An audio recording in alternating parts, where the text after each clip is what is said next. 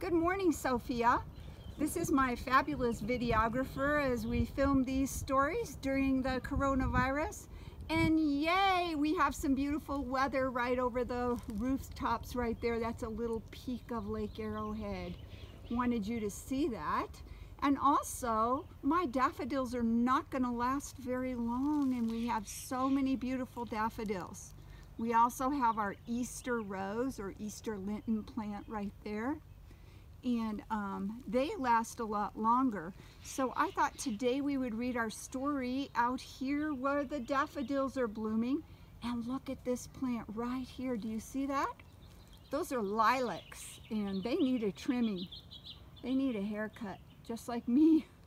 But I went ahead and let them grow out this year, and now they're getting purple blooms. I'm just going to turn this camera around. And Sophia is going to record today's story. This is a book from my classroom when I taught 3rd grade.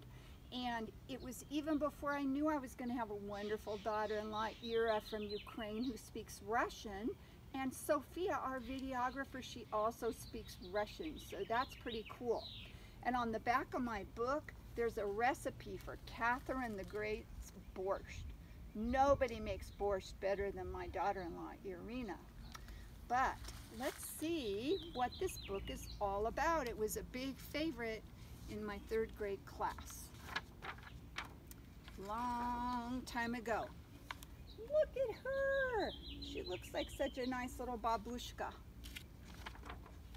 Well, there's a page, and it says, my grandma came to America from Russia a long time ago on a big boat with a little suitcase. 3 little children, Aunt Sonia, Aunt Nina, and Anna, my mama. A little grandpa and no English. The man who stamped her passport couldn't say her name, Ekaterina, so he called her Catherine. Then she had a little English too. This is the story of how I gave her more. It is the early blue of Grandma's birthday morning when Mama leaves for work. See you at the party, Sarah, she whispers with a kiss. Nellie, the downstairs dog, is barking at Mr. Minsky's all-night cat. And Monica's dad is drying her hair. Upstairs, Mr. Minsky's toes are tapping on our ceiling, and Mary Caruso is singing opera to her crybaby Mimo.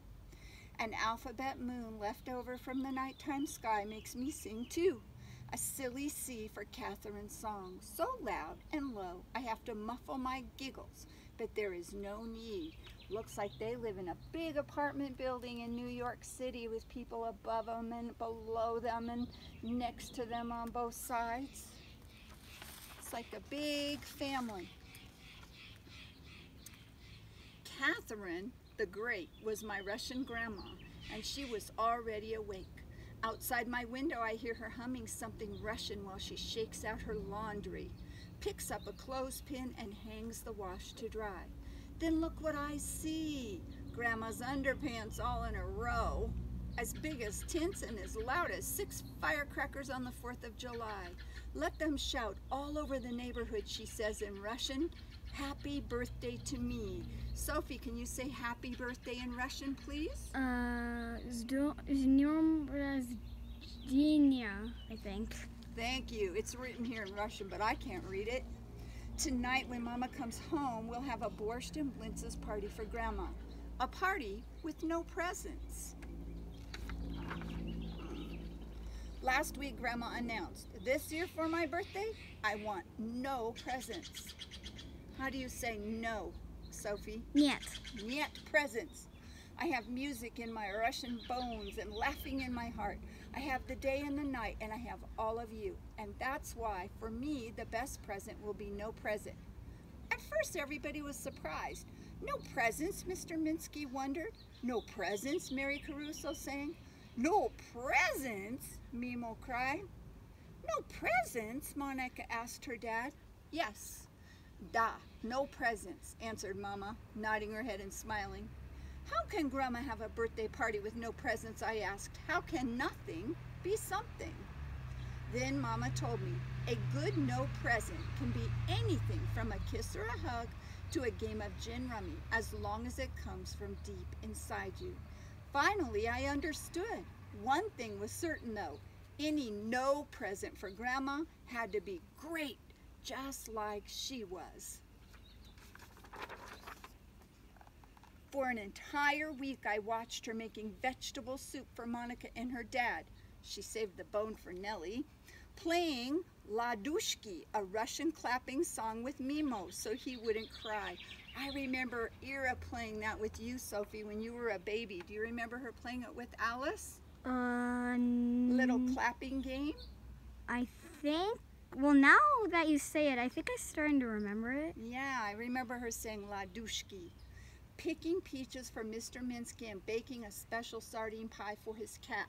Grandma even had time to play gypsy dress up with me and listen to all my poems, like this one. Oh, moony moon, up in the sky, you look like a piece of pie. If I eat you, 1, 2, 3, your shiny, shiny, shiny will be in me. Maybe you like to make up silly poems. I do. But now it's the morning of Grandma's party, and I still haven't found the perfect no present for her. Oh, do you have one yet? I asked Monica and her dad. We're all set, they answered. Then I asked Mary Caruso. Me too, she sings. I have something really special, says Mr. Minsky. And Eva Mama says, so have I, when I call her at work. I look in Grandma's kitchen, and in her room, on her dresser, Grandma has a row of saving jars with labels, all in Russian. One for prune jelly, one for pennies, one for candy, and one for buttons and little bits of leftover soap. There are bundles of Russian newspapers and a shelf full of her big fat Russian books. One book is by someone named Dostoevsky. She has papers and letters and lists and notes all over her room. Grandma likes to write just like I do, but all her words are in Russian. I look at one of her papers and I turn it upside down and sideways to see if I can read it. I know I can't, but I try and I try. And then I do the next best thing.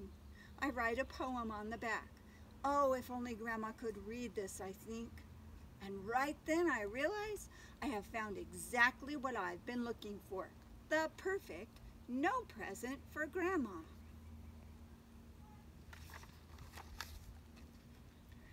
All afternoon, Grandma and I chop and shred and boil and simmer the borscht for the party.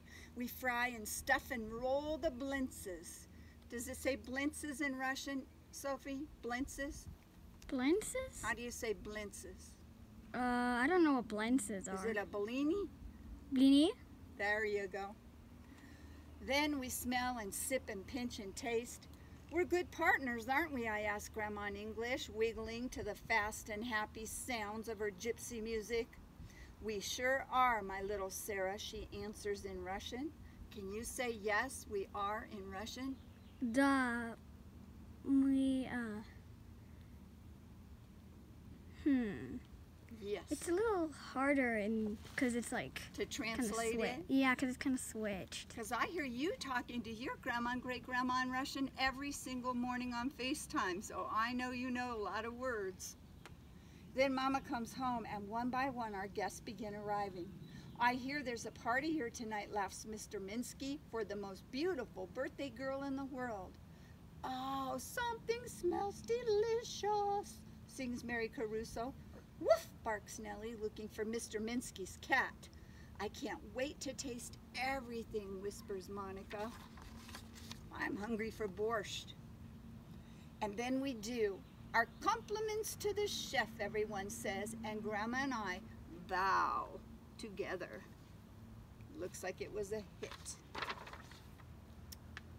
Mary Caruso and Mimo are next. Catherine, I would like to sing you your very favorite love song. I have learned all the Russian words myself, and Mimo has promised not to cry. And now it's time for the no presents, announced Mr. Minsky, taking charge. Boy, does Grandma look surprised. First are Monica and the dad. Their no present is a fine and fancy hairdo fit for a queen or a Russian empress. Look at Grandma's fancy hairdo. What a great no present. Now for Mr. Minsky. May I have this dance, Catherine? He asks, holding out his arms. Mr. Minsky has brought a waltz. He knows that Grandma loves to dance. Then it's Mama's turn. I came home early today just so I could fix up your room, and look what I found behind the dresser. It's our Coming to America picture, she says. The one with you and your little suitcase, Sonia, Nina, and me. And Grandma adds, sending Mama a great big blowy kiss, our little grandpa. Suddenly, everyone is looking at me. I keep my hands in my pocket and I take a deep breath. Here I go. Grandma, the passport man gave you a little English when he called you Catherine, but I want you to have a lot. My no present is to teach you to read and write English. No one says a word. Uh-oh, I think. Then Grandma laughs.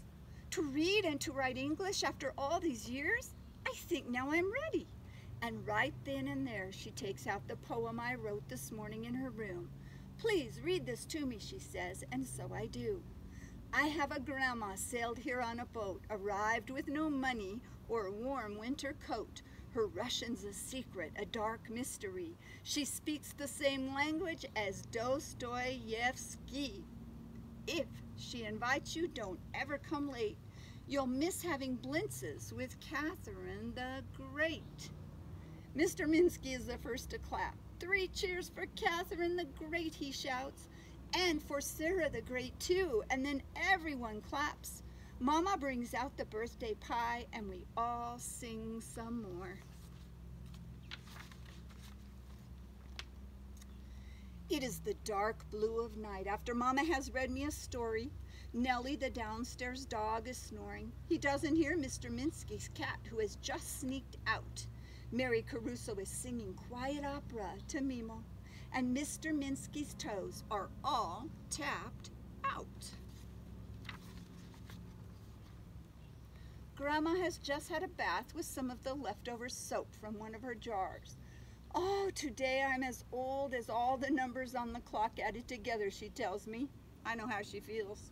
You'll never be too old for me, I say, getting a smile, a kiss, and a place on her lap. Oh, I love Grandma's knees and her cheeks and the sound of her Russian. You are my Sarah forever and always, she says. And then I notice the moon. Look, Grandma, I say, the moon is the letter C, C for Catherine. I write Grandma's name in English, C-A-T-H-E-R-I-N-E. Tonight the moon is a Russian letter too, Grandma says. It is C for Sarah.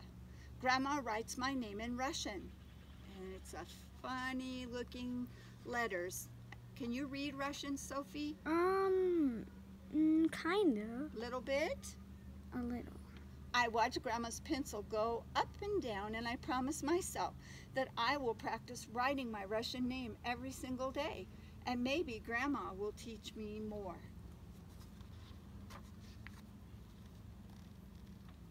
Then Grandma and I look at each other and smile, knowing that sometimes no presents can be the best presents of all.